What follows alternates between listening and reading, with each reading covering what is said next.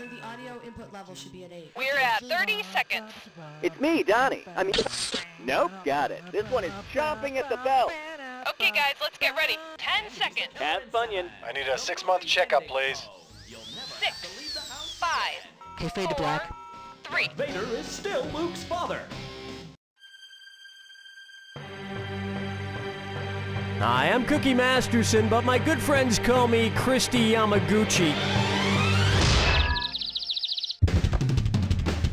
All by yourself? Yeah, well, wouldn't be the first time.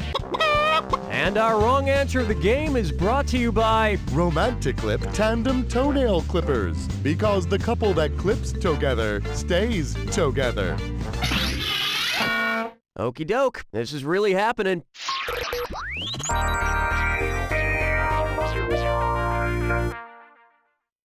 To begin with, to era is human. Hey, what's going on? The Paleozoic era, the Cenozoic era, the Mesozoic era, or the Proterozoic era? Not only is this not going on now, but since it was a period of time before much complex life on Earth, nothing much was going on then either. Here's what you meant to pick. The Cenozoic era is what's been going on geologically for the last 65 million years. Same crap, different epoch.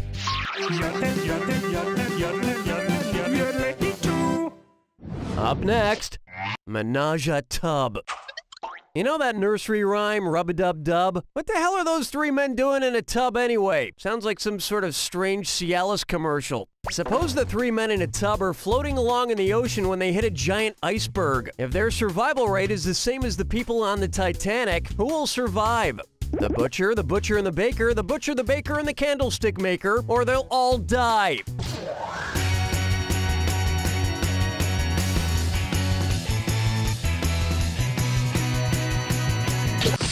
No, but if this were true, perhaps Jack and Rose would still be together today. Well, not today, they'd be dead anyway by now. But at least for a while they could have stayed alive and had kids or something.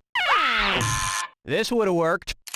On the Titanic, about 1,500 people died and just over 700 people survived. So roughly 1 in 3 people survived, like the butcher.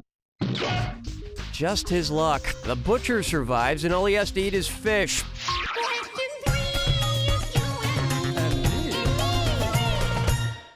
And on its way, a profound tweet. Because he famously penned the line, "Brevity is the soul of wit," which author would probably be a fan of Twitter? At Oscar_Wilde, at Yogi Berra 8, at the _real_Twain, or at Shake $Pier.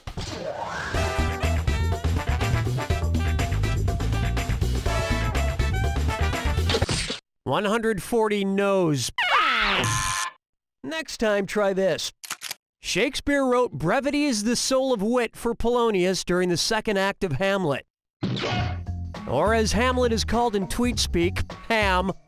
Everybody quattro, everybody quattro, hey! Say hello to getting shot with a t-shirt gun.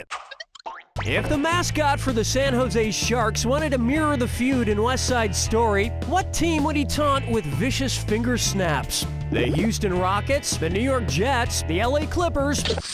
It was begging to be picked. The Jets are the rivals to the Sharks in West Side Story. So while it would be weird for a hockey mascot to taunt a football mascot, you can't always predict hate. But for the sake of innocent civilians, hopefully the mindless violence wouldn't escalate to drive-by dancings. You just clipped yourself. But you know what can clip yourself and a significant other? A Tandem Toenail Clipper, just like the one you won from Romanticlip Tandem Toenail Clippers. Because you can't spell cuticle without cute. Today's wrong answer of the game earns you $4,000. Enjoy. Where's the vibe, girl? Rock my world, girl. Ooh, yeah. Here's one I like to call, "Close the door, I'm undressing." And hey, it's a this or that. I'm gonna read you a list of 7 names. For each one, you need to tell me whether it's the name of a brand of ranch salad dressing or The name of a legal brothel in Nevada. If it's a ranch dressing, press the square button. If it's a Nevada brothel, press your circle button. For each one you get right, I'll be pouring on 300 big ones. Get one wrong and I'll strip you of 300. And since you don't seem to be wearing a watch, here, the quicker you answer, the more cash you get in your end. The end. Alrighty then, here it comes. Hidden Valley Ranch, Cherry Patch Ranch, Moonlight Bunny Ranch, Wishbone Ranch, Chicken Ranch, Annie's Naturals Cowgirl Ranch, Marie's Creamy Ranch. Not bad. Next time try looking at the screen the entire time instead of trying to peek at my croutons. And of course this goes for both of these categories. If you smell blue cheese, ask for a refund immediately. That's the end of a thrilling first round. And you're in pretty good shape for now. Keep in mind, all the prizes are doubled in round 2. Now get out there and make me proud.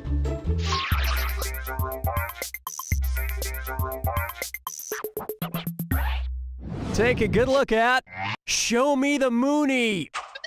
About how long was Neil Armstrong's historic walk on the moon? As long as it takes to moon someone out your car window, as long as Michael Jackson's moonwalk song Billie Jean, as long as the Twilight movie New Moon, or as long as the 12-hour shift at Moonlight Bunny Ranch. Watch the time.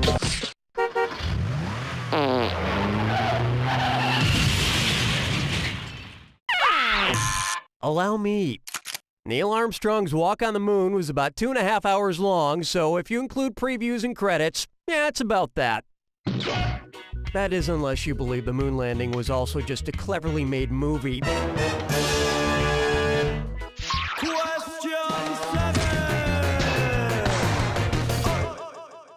Let's try Comfy in Nautica. How many Snuggies would a giant squid need in order to accommodate all of its appendages? 4 Snuggies, 5 Snuggies, 8 Snuggies, or 10 Snuggies? Come on, this isn't rocket science. It's, marine biology. Here's what you meant to pick.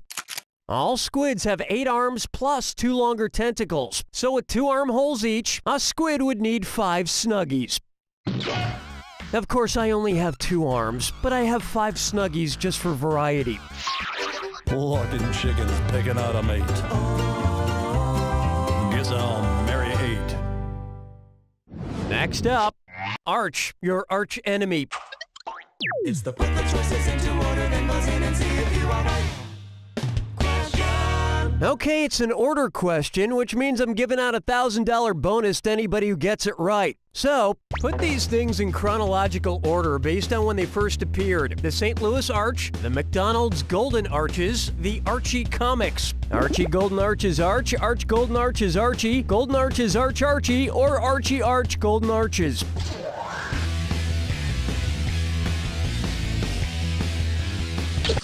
Way to go, Jughead.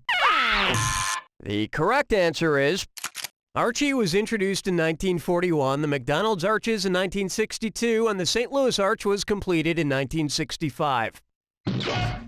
And after reading the scathing book on American fast food production, Fast Food Nation, I'll never be able to pick up another Archie comic book because I realized I hate to read. Strolling through the park with the sarsaparilla. For me, I'm not nice. Here's a good one. Drill, baby, drill. So with all these ecological disasters happening around the world, you'd think folks would be ready to embrace alternative forms of energy. Not so. Which protest sign would you see Don Quixote carrying at an anti-environment rally? Wind turbines can blow me, solar panels aren't very bright, thermal energy leaves me cold, or waves so long to tidal power.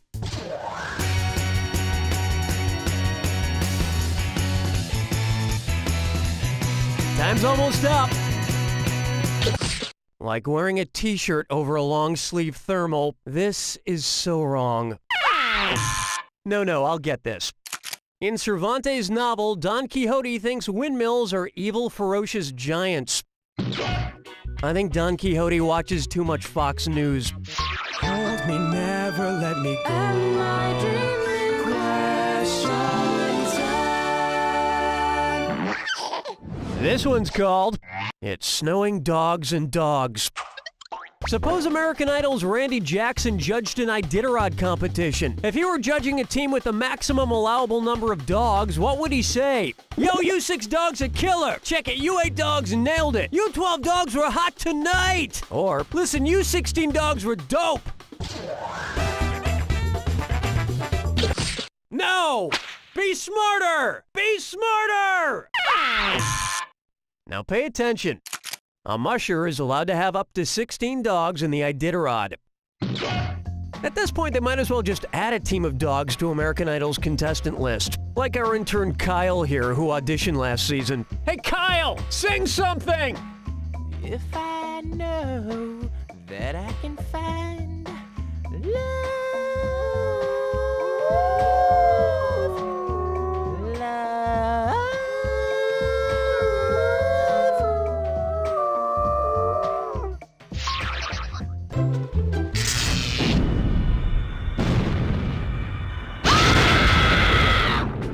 Welcome to the attack. When you see 2 clues that match, press the X button. $4,000 for a right answer, $4,000 gone if you're wrong. And don't forget, remember the clue. It's gotta be a match that fits this clue. You have a nice scalp, so stop hiding it. Please take off your headgear when you go indoors. Good luck.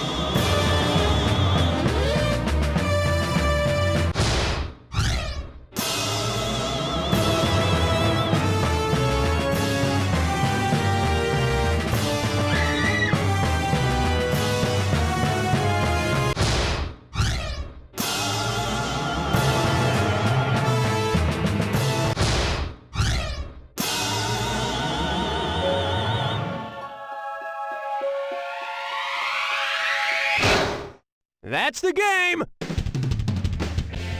Well, I promised myself I wouldn't be negative at the end of the game, regardless of the outcome. So, well, you certainly buzzed into questions, and you finished the game. Kudos to that. You don't know Jack! That'll do it, folks. What's going on, Donnie? All right, then. Have you any tinkling for jumping back into the proceedings? And now a message from the law offices of Edgar J. Penrod. I'm attorney Edgar J. Penrod. Have you recently been in an auto accident? Have you suffered major injuries? If you answered yes to both of these questions, then chances are you're the person I hit with my car last week. So call the law offices of Edgar J. Penrod today. Because hey, nobody wants to go to court, right? The law offices of Edgar J. Penrod. Sorry, our bad. Great party, Sarah. Oh, thanks. I've got to ask, though, what's with the mysterious box? Oh, that's a mysterious box from Mysterious Boxes Incorporated. What's in it? Honestly, I've always been a little too afraid to open it, but it makes a wonderful conversation piece. Do you mind if I open it? Well, why not? I've already led a pretty full life. Let's take a look. Oh. Huh. Well, that's kind of... Mysterious Boxes Incorporated. There will come a time when one will be delivered to you.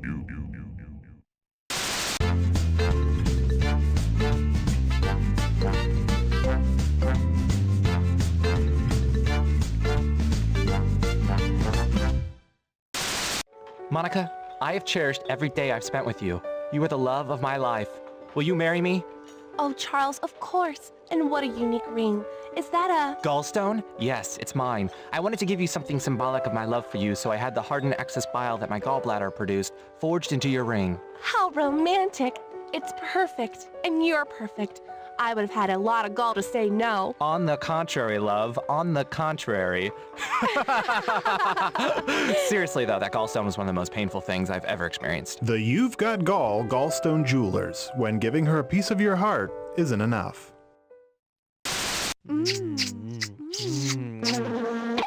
What's wrong, baby? Your bee-beard. It's too unruly. I don't love you anymore. No! What do I do?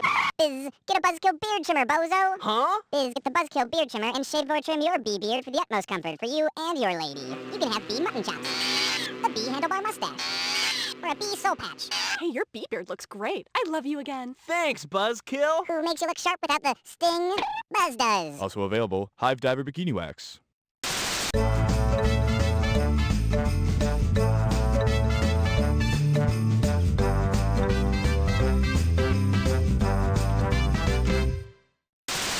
Your child is the most precious thing in your life. Mama loves you so much, Eric. And as a parent, you wish you could protect your innocent baby from this cruel world forever. Unfortunately, the real world is out there waiting for them. You didn't make the squad, kid. You throw like a girl. It's not you, Eric. It's me. You're fired. But for now, you can still protect him with the No Surprise Jack-in-the-Box.